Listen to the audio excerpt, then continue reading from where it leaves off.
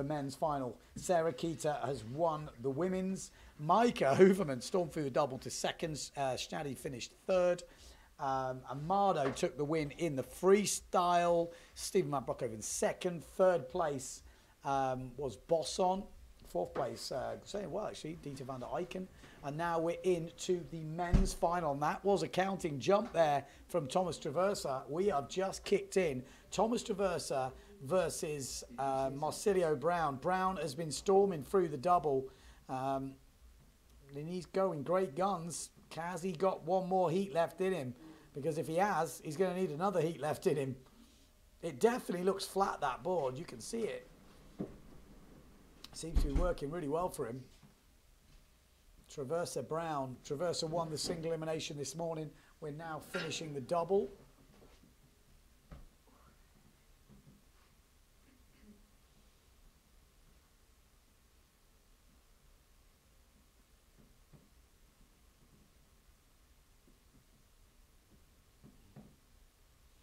This is Thomas Traversa.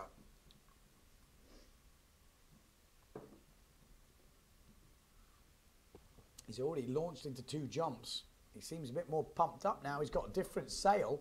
Maybe it has picked up. Maybe he's took the smaller one.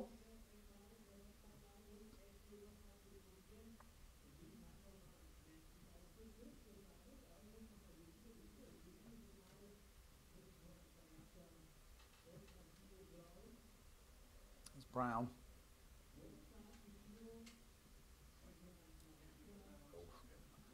Wiggle on the inside to kick things off. Regressive riding there from Thomas Traversa, and that's what he was doing this morning, straight on it. And that is a sick wave from what we've seen. That is a proper wave score coming in for Thomas Traversa. He wants the victory here. He won last year in 2018, and he wants the 2019 title. And that was a great opening wave for the Frenchman. Definite different of styles that we're seeing. Browne has done some heats today, but he'll be tired now. He's a fit lad, but he's going to be feeling it. There's the back loop. Spots it. So solid. Start of attack jumping. You know, considering the tour has been on port tack for so long, but lives over in Maui. Brazil, obviously, his home ground when he grew up.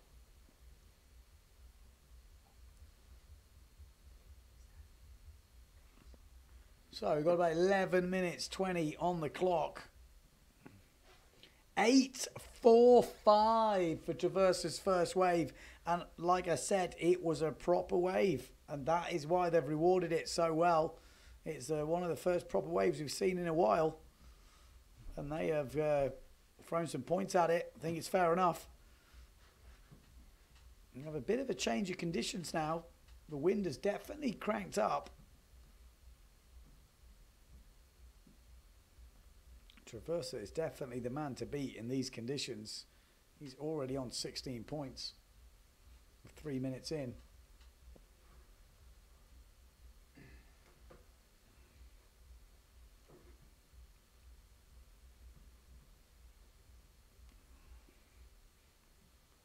Here we go, Browne trying to open things up. I think that shore break's calmed down a bit now.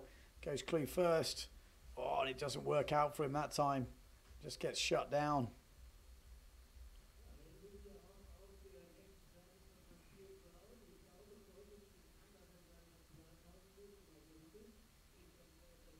Oh, he looks done, doesn't he?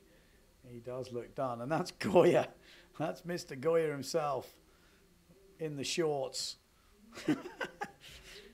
50. 51 is he at the moment? 50? 51? He's going strong, man. He was putting the leg power in yesterday, getting him up the beach, but Tommy T looks on it, looks energetic, and he's riding the waves like only Thomas Traversa can in this onshore stuff, just making them count as he slips off downwind. Really good from Thomas Traversa. That break probably did Thomas Traversa good. Give him a bit of a wake up, had a bit of a ride. Got himself in the game, and for Marcilio Browne, it was just another bit of lag. Needs to get things moving, keep that momentum going. He's probably feeling it a bit at the moment.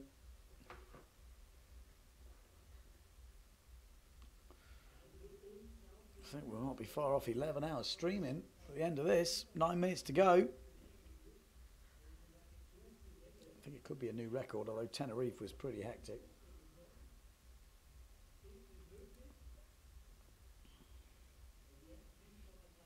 So Browne looking for that double, no doubt about it.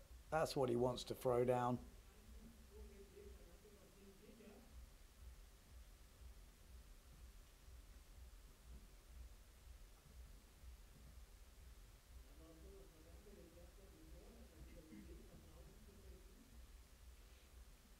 Let's have a look at that score as it dropped in. Yeah, 7-3-8 for the last wave. As he got it wrapped up already, Thomas Traversa, we're not even halfway through the heat, and he's already put in an 8-4-5 and a 7-3-8. It's been a while since Browne has dropped some bigger scores on his waves. Probably going to up his jump scores now. I think Traversa in these conditions can ride his normal board, and Browne is having to switch to probably a bigger, more flatter rockered, faster board, I guess. I don't know. It looks like he's off it now, though. Maybe the wind has picked up. He's changed down boards, down sails. He's a bigger lad, obviously. Probably got about 30 kilos on him.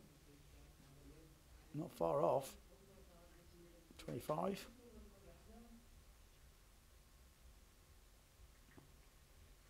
It's a fair bit of weight. You put 25 kilos on your back, you know about it.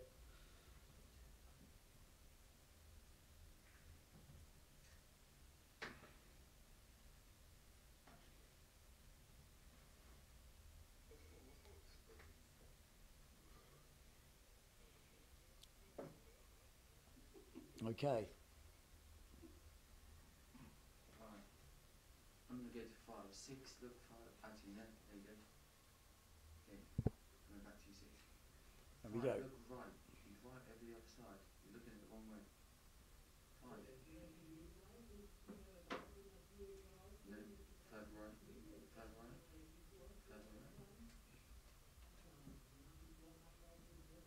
Just seen it. He's on the left. There he is. Just going past. Thomas Traversa coming in.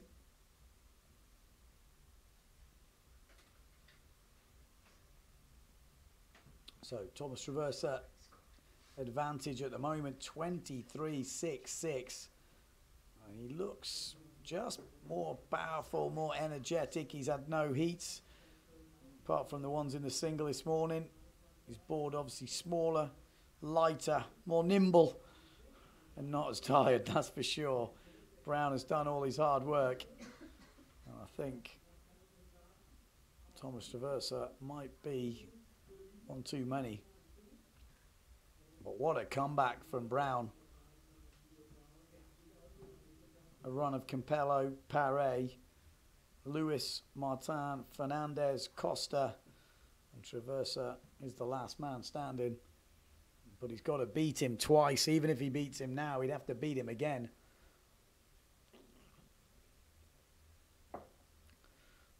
He's doing well, though. I've seen a couple of people come out the pub looking like that. His legs are gone.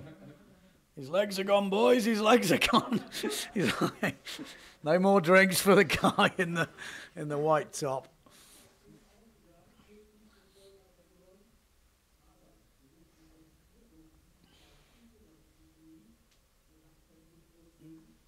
Back to Big Bertha.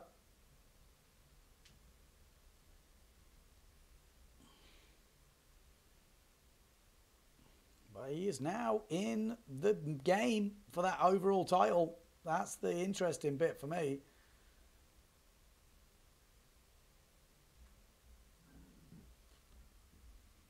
Four minutes 30 on the clock. 23.66. Thomas Traversa. Dead man walking. Marcilio Browne. He's done, I think. I'm not counting him out just yet. He's just going to pump out a big double, smash a wave out, and he's back in the game. But with 4 minutes to go, this man looks in good form. The winner from last year in Sylt. Like I say, it's not a fluke, that's for sure. This guy likes it here. He's got German heritage, this bloke. Oh, look at that thing. Oh! Under the lip, inside. He's not come up yet. Bloody hell. He was in the tube. He was down on the bottom for a bit.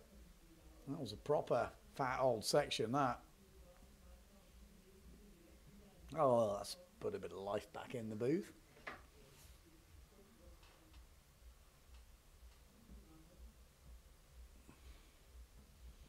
See, how's Thomas Traversa's year looking? 9th, 5th, maybe a 1st. It's going to be hard. It's going to be hard, but it's going to help his cause. Say, there is big rewards for the wins apparently now. I don't actually know the point system.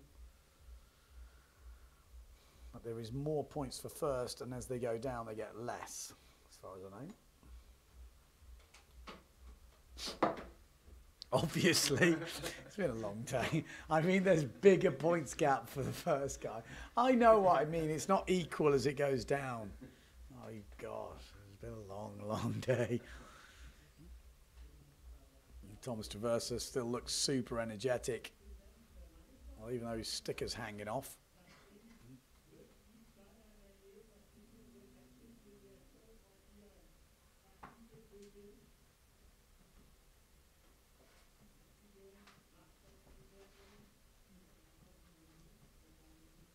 Two minutes 28 on the clock.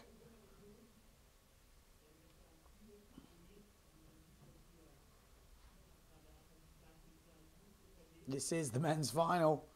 It's been a bit onshore for it, I have to say, but that's what we've been dealing with all day. And the guys who are good in this stuff have come to the forefront. It's been hard, I won't lie to you. It's maybe not shown windsurfing at its best, but it has been a competition, and the best guys have fought their way through, and the best girls, I've got to say. It's been a proper battle. Can you repeat that?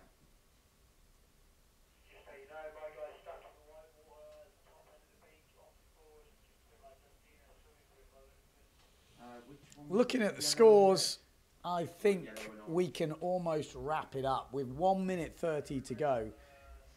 Browne's stuck. It's done, yeah, it's done. It is done. 1 minute 25 to go. I think the writing is on the wall. Thomas Traversa will be the 2019 Sylt champion, back-to-back championships. He knows it as well. I think I can see him smiling through his sail. He knows where Browne is. He knows how much time's left. He knows from the beach he's winning. He knows he's had a good heat. They're like, come in. He's like, but I don't want to. It feels wrong to come in. He's like, well, yeah, okay. Well, why not? It feels pretty cool to come in early, but it feels wrong. But I like it. Minute to go, he's like, he's done. Done. Let's have a look. Let's follow him. He's like, well, you've totally smashed him. Ross Williams there, Antoine Martin, they're like, yeah, well, may as well come in, mate. Crack open a beer. Give him a cheers when he comes up. Really rub it in. Thomas Traversa with 30 seconds to go, already claiming the victory, but it's done. It's totally done. Hats off. He was the best man on the day. He's deserved it in these conditions. He really rips it up. It's obviously a bit chillier out there than it is here in the booth. Congratulations, Gentle Cares there clapping. He's had a bad day in the office. He's got to come back in the double. He knows his fight is still to come. But Marcilio Browne, obviously the heat is about to end. Congratulations, though, to Marcilio Browne. What a comeback from him, all the way up into second place. And I think that puts him back in the title race. There's no discards this year. It was decided. I think I had a vote in that as well, but I decided as well. I voted for no discards because how can you discard one event Sean. when you get 1, 2, a double 3. elimination and you've got all different conditions and then you go to Maui and discard it? It shouldn't happen like that. It's got to count all of them.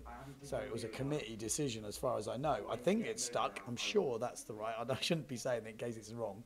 But I'm pretty sure no discards this year. Well, no discards after 4 events. We're going to go to the beach, though, and try and get some interviews.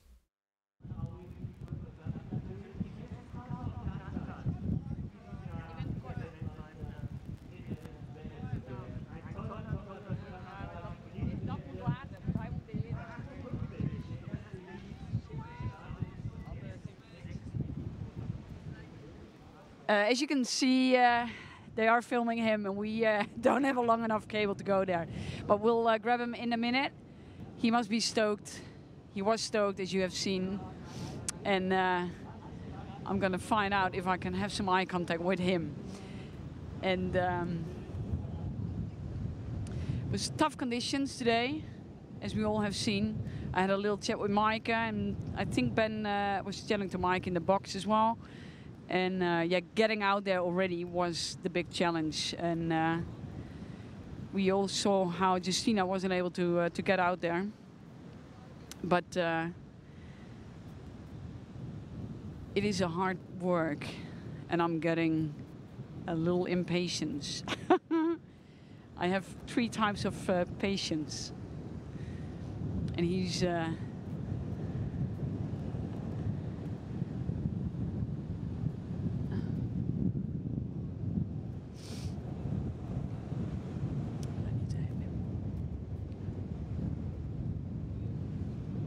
I'm not Ben.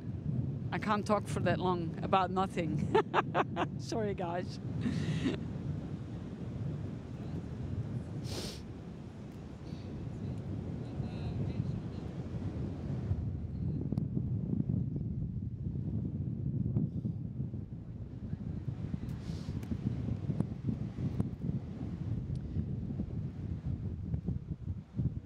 Tom, can you have a quick word?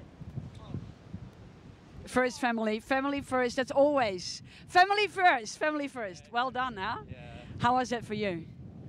Like I say, it was amazing because this is the conditions, and I was watching Browne coming up the ladder all day, and yeah, he was sailing amazing, and I was just hoping I can deliver again a good performance now, which I did. So I'm like super happy because yeah, it's really hard condition, and to be able to perform when I finally get the chance to win an event like I did last year and this year again, yeah, it feels just good to give your best when you have to. Yeah, and funny enough, I just talked to Russ.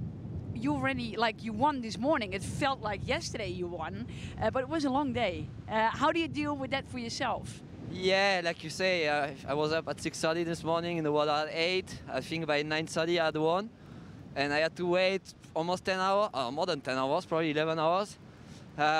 Spend time with the family, yeah. That was nice. And then I stayed a bit at home, tried to take a little nap and kind of meditate a little bit just to enjoy the moment and focus on nothing, you know, just the moment. Enjoy this evening. Well done, thanks. Thanks. Bye-bye.